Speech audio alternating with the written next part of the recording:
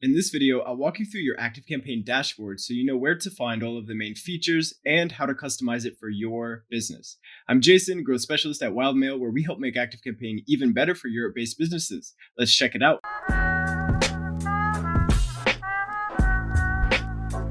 Let's jump right into ActiveCampaign. You can see here, this is ActiveCampaign through our reseller at Wildmail. And this is what your menu in the left will look like. You've got Getting Started. Clicking that will take you into the step-by-step guide from ActiveCampaign for setting up your account. You've got contacts, campaigns, automations, deals, conversations, website, and reports. Yours may look a little bit different based on the plan that you have and the features that you have access to. But one thing to note, if I click into contacts, you'll see that this part here slid over. We have our contacts available here. But if I hover over the left-hand menu here, you'll see these two arrows, and you've got another menu, a navigation menu. And now I can manage different aspects of my contacts, their tags, their fields, list exclusion, etc. Okay, I can also see reports from my contacts with the secondary menu. So it's very important whenever you're clicking through one of these main features like campaigns. This is where you can send your one-off email blasts. If I hover over, I have navigation. And I have managing the content, campaign templates, etc. I also have reports specific to campaigns now instead of contacts. If I go down to automations, this is for your evergreen marketing efforts. You can check out this video here on how to create an automation. And I have my secondary navigation menu open. And from here, I've got my automations map. I can manage my messages for automations. I can send transactional emails, and then I have automation reports.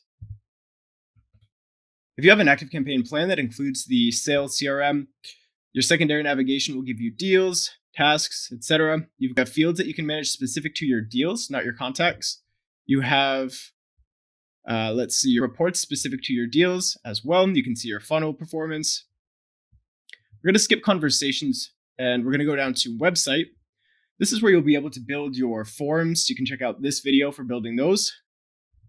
Build landing pages, manage site tracking, and see your performance for forms as well. And finally, we have the tab for reports, and this will lead us to all of the reports for campaigns, conversations, website, deals, contacts, and automations all in one spot. So it's very intuitive the way that this left-hand menu is organized.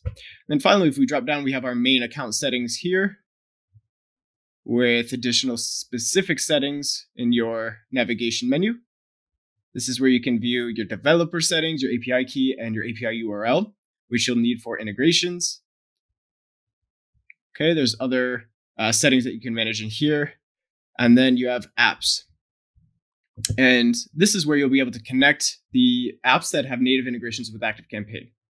All right, you can search those up here in the top right. So that was the left-hand menu over here and the secondary navigation menu. And we'll go back to our main dashboard. We covered the left menu. And now let's get into the main dashboard. So this section here in the center is the main dashboard.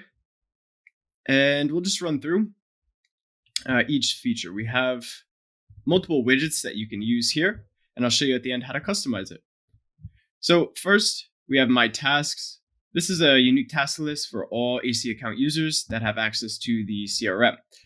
Okay, so if I go to my tasks, you can see I don't have any right now. We use a separate software for this. If you have any questions around that, let me know.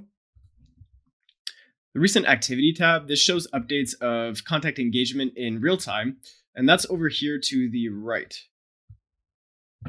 So you can see when people subscribe, unsubscribe, are sent campaigns, open campaigns, etc. And that updates in real time. Then you can hover over, see additional information, and then you can click in to view their full profile of that contact. Okay. Next up, we'll go to all contacts. This is going to show the total number of contacts here. And you can also drop down and see the total number of active contacts. And that's super important when you're working with ActiveCampaign because your active contacts are those that you'll actually be able to reach with your email campaigns. Next up, we've got contact trend and top contacts. So the contact trend is going to show your total contact growth and decline visually. And that's here. It's going to do so over a certain time period. If I click into it, you can actually see your data, and you can adjust new contacts, active contacts, total contacts. You can also adjust the date time range to see your data across a different time range. And then top contacts are your most engaged contacts. And this is going to be shown either by interaction or by lead score if you're using lead scoring. So let's go back to our main menu. You can see here top contacts. And if I click down right now, it says interaction. But if I click the drop down, you can also go to lead engagement scoring if you're using that. News, this is just going to give you the latest information from ActiveCampaign. They've got nothing new. I've already caught up. I'm up to date. But this is where you would find that here in this widget. For campaigns, this allows you to create a new campaign, view existing drafts, and check your send status on campaigns. So I can see some of our recent drafts here. I can see some of our latest sends here. And if I hover over it, it'll show one-time campaign sent to 0. This hasn't been sent yet. It's scheduled. Same here. And then if I go to create new, it'll bring me directly into our campaign builder. Okay, you can also reach that, remember, over here in the left-hand menu.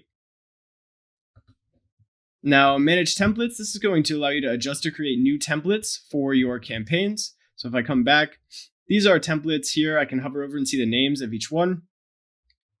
And these are templates. I can jump in directly to adjust them and use them for our email marketing campaigns.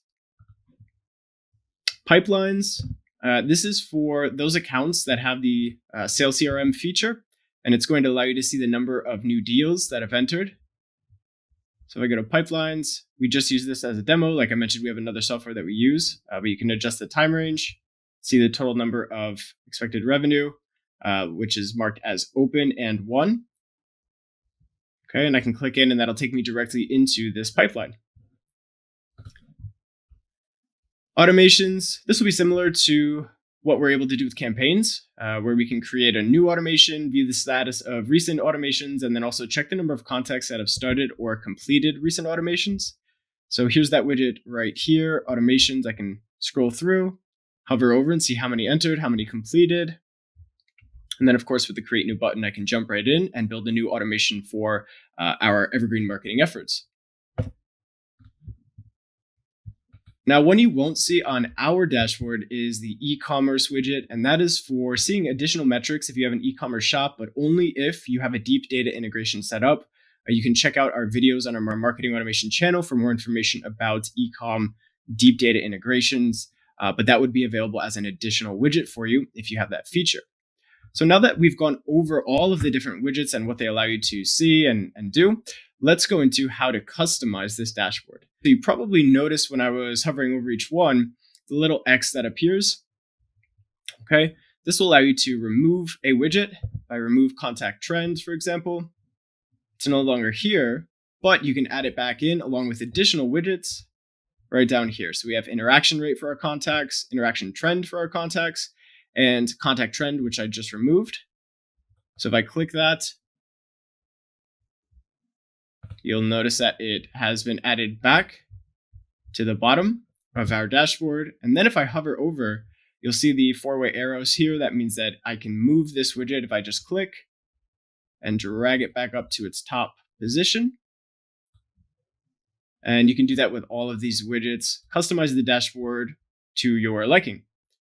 Okay, you can use this as a quick snapshot for your most valuable information, move this around, eliminate those widgets that you don't need to see. One other important button in this main dashboard area is this blue one up here.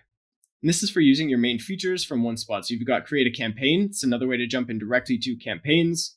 If I click the drop down, I can add a new contact, add a new deal, or add a list. Typically, we won't be adding a list. We're only going to use one main list that we created in the beginning. You can check out this video for keeping a clean and organized CRM. And finally, one other feature of your ActiveCampaign dashboard that you will only see if you go through us at Wildmail is this chat widget over to the bottom right. So if I click that, this is going to give you immediate access to your Wildmail dashboard. If I click that, you'll see here, I've got the link to go back into ActiveCampaign. I can book my onboarding call, which is free. I can go into Wild Metrics, which is email analytics to track revenue by automation, revenue by tag, and revenue by campaign. And then we also have access to our training library. You can adjust your billing. Okay, all of this is done through this widget in the bottom right. We also have access to all of our help docs over here for ActiveCampaign, the WildMail app, and Wild Metrics. And then by clicking Ask, you've got direct access to our support team, which responds in under an hour during business hours, super fast. And all of that will be available here directly from your dashboard. So if you have any questions around the features of your ActiveCampaign dashboard, your widgets, just drop them below. We'll be happy to answer those for you, show you where to locate something. If you can't quite find it, no worries. Just let us know. We'll be happy to help out.